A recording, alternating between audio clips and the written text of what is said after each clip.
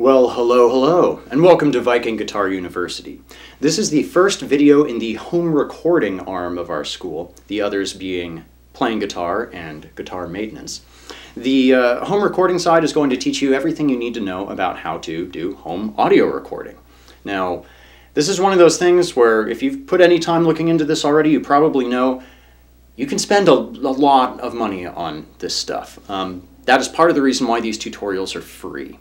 At the same point, though, you don't have to spend a lot of money, because without the knowledge of how to use this stuff, you could buy every gadget and gizmo and software plugin and everything in the world, and if you don't know what you're doing with it, it's still going to sound like crap. On the flip side, a lot of the time you can choose cheaper solutions, cheaper products, or some things that are even free on the software side, and if you know how to use them properly, you can get some very impressive sounds. So that's kind of the emphasis of what we're doing. Cost-effective, good-sounding solutions. So without wasting any more time, let's jump into the equipment you're going to need to get started. First off, you're going to need a computer. Now, you don't want something super old. The newer the better for the most part. Can be either Windows-based or OS X-based Macintosh. I don't have any experience with Linux, so don't even ask. Mainly you want a robust processor. You want a lot of hard drive space, either in the computer or on an external hard drive, and you want a good amount of RAM. Doing music production really is fairly intensive on the computer, and we're dealing with a lot of memory and moving a lot of stuff around, so all those things are important. Don't worry about a graphics card, don't worry about having a super awesome internet connection, don't worry about having even a dedicated sound card built into the computer, because we're going to look to a different place for that. So memory, RAM, hard drive space, and processor speed. Second thing you're going to need is something that you want to record. Now this could be anything. I am Viking Guitar. This is a guitar. So you can put two and two together and guess what I spend most of my time recording. But it could be anything. It could be anything that you can record with a microphone, like a human voice singing or speaking for a podcast, a trumpet, a flute, a drum set, a MIDI drum set, a MIDI keyboard, anything. We're going to focus on all that stuff. So you've got your computer, you've got your thing to record. The third thing you're going to need is a way to get that signal, that sound, from the real world into the computer. Now, this is called an input device. There are a lot of different options. You can spend a lot of money on these or spend a little bit of money. This guy right here, the Line 6 GX, is a very cost-effective solution. It's something I recommend if you're just getting started with this. It's got one input for a guitar. It's got a control knob here. On the output, it's got your USB, which goes to the computer, and it's got a headphone line out jack, and that is it. Things you might want to look for are the multiple inputs if you want to record multiple instruments simultaneously. Maybe some onboard mixing stuff if you want to do that. The possibility to run headphones as well as line outs to speakers if you want to have a monitor set up or a subwoofer or something like that. And the big thing is that you want this thing to be able to function as a sound card. And a lot of them do, but if you're in the market looking for one, just ask the retailer if it's ASIO, audio stream, input, output, something like that. But basically what it does is it's a way of bypassing all of the internal computer stuff that an audio signal usually has to go through, which normally is fine if you're just playing a game on your computer or watching YouTube or something, like you probably are right now. But if you're doing multi-layer audio production, all that will get bogged down through the computer sound card. So having a dedicated sound card is great, and the reason I said don't buy one in your computer is because it's just as easy to get one as this little input device here, much cheaper, and that's what I recommend. If you don't have that, there's another way we can do it with the software component for the ASIO stuff, but we'll get into that later.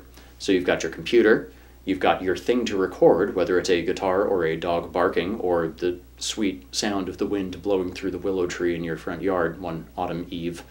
You have your input device, and all that does at this point is get the sound into the computer.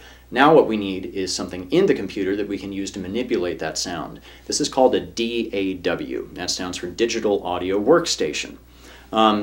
You've probably heard of these before if you haven't heard the term. Pro Tools, Sonar, Fruity Loops, Reaper, cakewalk. There's a lot of them out there, and once again, they run the gamut in price. The one we're going to be focusing on right now is Reaper. Reaper is great because it's free to download in trial version. It's a 30-day fully functional trial without any hindrances like not letting you save or only letting you hear 30 seconds of it or some BS like that. After the 30 days are up, at least as far as I'm sure, it doesn't force you to buy the software or shut down. It just has a small nag screen when you turn on saying, hey, why don't you buy it if you're still using it? And if you do decide to buy it, it's very, very reasonably priced.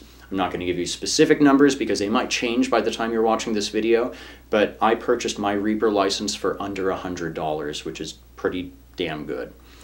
So once again, a DAW, it's going to let you have multiple audio files running at the same time. It's going to let you use software plugins to do mixing and modification, cut them up, splice them up, all that stuff, and then render it down to an MP3 file or a WAV file or something like that that you can actually burn onto a disk or put on your iPod or send to someone through email, something like that. So we've got our computer, we've got our thing to record, we've got our input device, we've got our DAW, and the last thing you're going to need is something to listen to the music with. This thing, it's got one output jack that it has as line out and headphones. That's fine. It all depends on what you're going for. If you want to be doing studio quality, like high quality stuff, I really recommend getting an input device that allows you to have dedicated left and right line outs, and then get a good set of studio monitors. And once again, those can be really expensive, but this is the one place where I'm pretty adamant you do get what you pay for with the studio monitors. If you're just making music that you want to record for the fun of it, just so you can have fun playing music, there's nothing wrong with that, and actually that's probably a much more frustration-free path. But if you want to have high quality stuff, like super high quality, you really need to be able to hear the full sonic spectrum. Studio monitors are the way to go. I also recommend getting a subwoofer if you can do that and if your thing supports it. On the flip side though, if you just want to plug in a set of headphones and listen to it, you can do all your audio editing with that. It won't provide you with the full EQ range and won't be necessarily representative of how the song is going to sound on different audio systems, but it'll get the job done. You can listen to it while you're doing it, you can do all your editing properly, and there you go. So, 5 things: computer, thing that makes sound, input device, digital audio workstation, and headphones or speaker setup. Those are all the hardware components you're really going to need, except for the the little cables and stuff right there. So without further ado, we're going to jump into the first part of this, and that's how to download Reaper and how to get all the software that we're going to work with to get started recording your first song. The first thing we're going to do is download Reaper. Now, as you can see, I'm using a Windows-based system here, but the same websites apply for OS X. You want to open up your internet browser and go to reaper.fm. That'll bring you to this page here. It's the home page for Reaper. And the easiest way to download it is to just go up to this button here, click download. It'll bring you to the download screen. Scroll down and just select your operating system and click the download button. One thing I'd like to mention, with the Windows things here, if you're deciding between 32-bit and 64-bit, if you have the option to run 64-bit, I recommend it because it lets you use a bit more processor power in some situations. If you're not sure which version your computer is, go to the Start menu, right-click on the computer, go to Properties, and it should show right here 64-bit operating system or 32-bit operating system. So you can close that guy out. Just click on the download button, walk through the download instructions, and then you have Reaper. Now the next thing you're going to want is ACO for all, but that's only if you have an input device that doesn't act as its own ACO sound card. If you don't have that, you need to download this, which is a software component, and like I said before, ACO, audio stream input output, basically lets your computer sounds bypass a lot of the operating system stuff that get in the way of things. So download that, go through the install instructions. The last thing you might need are a couple of files called lame-enc DLL. And basically what that does is it lets you, in Reaper, render things down to MP3. Now rendering is the process of taking your project and making a single file that can be played, usually a WAV or an MP3 file. But if you want to make an MP3, you'll need lame-enc. And there are a few places to get it, but I have it up at www.vikingguitaruniversity.com/downloads/lame-enc.dll.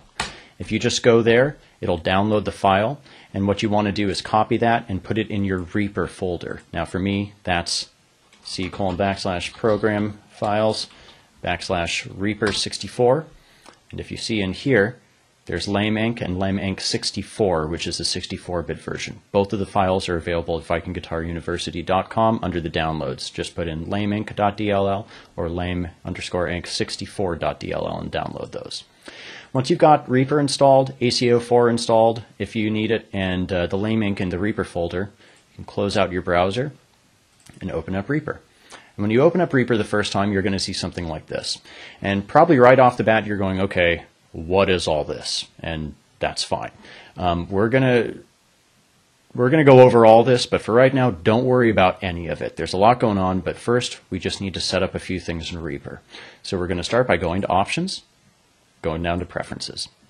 And as you can see, there's a lot of different preferences to use here, but we're going to start up at General, go down to Paths, and you can set a few paths here if you want to. Now, paths, of course, are just the default directories where Reaper looks for things and where Reaper puts things. You can set a default path for where you want files to render to when you render them. You can set a default path for where it holds your temporary recording files, other stuff like that. We're not going to worry about any of the rest of this stuff for right now, except scrolling all the way down, and under this Plugins heading, there's a VST thing. Click on that, and this text bar right here, you want to type in the path of where you have all of your VST plugins if you already have some. If not, you want to create a folder where you're going to be putting plugins as we download them throughout, and then just type that folder in there. What plugins are all of your effects and your mixing tools and stuff like that, and Reaper needs to know where to look for those. So just put that path in there, click OK. The only other thing you want to do is go to the File menu, go down to Project Settings, and under Media, you want to go down to this Recording section here. Now, audio format for new recordings, you want to make sure that's at WAV. And under WAV bit depth, you want to select kind of the biggest one that runs decently with your computer, and some of that might be trial and error. Just as a frame of reference, 16-bit wave depth is the quality of a standard CD. 8-bit is less than that. 24, 32, and 64 are obviously higher. Now, if we are going to burn this to a CD when we're done with it, it's going to be mixed down to 16-bit anyway. But I like to go higher at the front end, and then we can deal with any quality loss later instead of already embedding that quality loss. Now what this is when you record files in Reaper, it creates these WAV recordings for it, and so this is just setting up what quality of the recorded files you have. So click OK when that's done, and now Reaper is pretty much set up for how you want it to be. Now we'll just look at a few things first. We're not going to do any recording this time, that's going to be on the next one, but just to give you a bit of a layout of how Reaper works. Up here we have a toolbar that has various buttons for new project, opening project, saving a project, project settings, undo, redo. This is a metronome that you can turn on and off, and the metronome up here is going to link down to the beats per minute down here. If you want to change the beats per minute, just click on it and you can type in whatever you want. Or you can hover over the BPM button, it changes to tap, and as you tap your mouse, it'll set the beats per minute automatically to however fast you're tapping. So the metronome will turn on and off that, so when we play this, it has a metronome at that speed, and if we set it faster, it's faster, like that. If you right-click on the metronome button here, you can bring up settings for it where you can tell it how loud you want the metronome to be, how loud you want the secondary beat to be, and then a few other things about it. You can set up a count in before playback if you want a 4 or an 8 count before you start playing, and same thing with recording. So we'll close that out, we'll turn off the metronome. The only other button that I really want to show you right now is this snapping button here, this little magnet symbol. If you click on snapping, as you move items around here, it'll automatically snap to the edges of other items and to the grid, which may or may not be a useful thing for what you want. This big blank space over here is going to cover where all your individual tracks are. So if you have a guitar line, if you have a bass line, drums, vocals, each one will show up as an individual track there, like that. Over here is the grid. It creates this little shading thing for each track, which is nice. And then up here are the beats per minute, or not the beats per minute, but the measures, and then the actual time. So this mark right here is at 17 measures at the first beat, and it's also at 20 seconds into the song. Now, if we hover over here and use our mouse wheel up and down, we can zoom in and out on the scope, so we can get really finite. Like this is the distance here between, this is bar 16 first beat, second beat, third beat, fourth beat, up to there, and then if we scroll down here, you don't even see that close. So that's all this stuff over here. Obviously you can move around as you need to. Down here we have our playback features. This is the beginning of the project, stop button, play button, the pause button, end of the project. This is the record button, and this turns on if you want things to repeat. Now, if you turn on the repeat, it'll repeat the project from beginning to end, or you can click here and drag and just end up repeating a highlight segment there.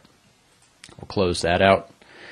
Down here, this just shows where you are based on where the cursor is. As we move around, that'll change. And once again, it's what measure or bar you're on, and then what time you're on.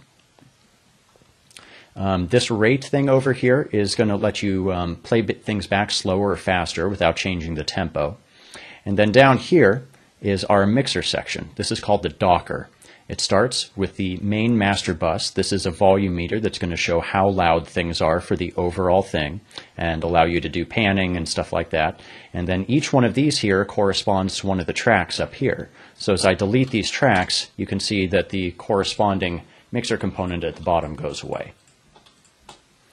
To create a new track, you can just click in here and go to Insert, or Track rather, and Insert New Track. One shows up.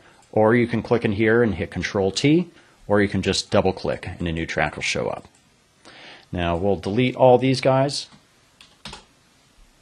On a track itself, there are a few things you can do, and we can shift this over and move this down a bit. Track over here, this is the recording arm button. Now, when we have a track, if we set the recording armed and then click record, it'll start creating audio in this track. This blank space over here is the title. You can double click in it and put first track or whatever you want.